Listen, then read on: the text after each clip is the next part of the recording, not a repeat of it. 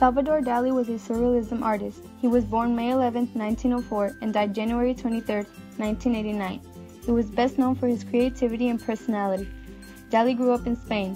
His father was very strict and didn't encourage his painting, but his mom did and she always supported him. During his school years, he was very problematic. Drawing and painting was all he was interested in.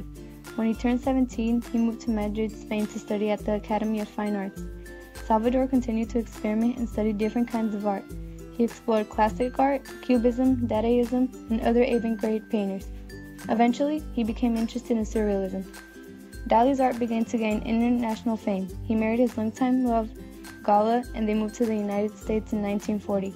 The Spanish Civil War took place in the late 1930s, and then World War II in the early 1940s. Dali painted pictures describing the horrors of war.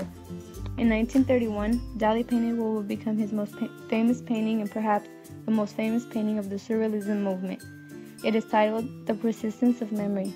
The scene is a normal-looking desert landscape, but is covered with melting clocks. Dali is the most famous of the surrealist artists. His ability to shock and entertain made his paintings popular to many people. Many of today's artists are inspired by Dali's work. "I always saw what others could not see," is something he would say.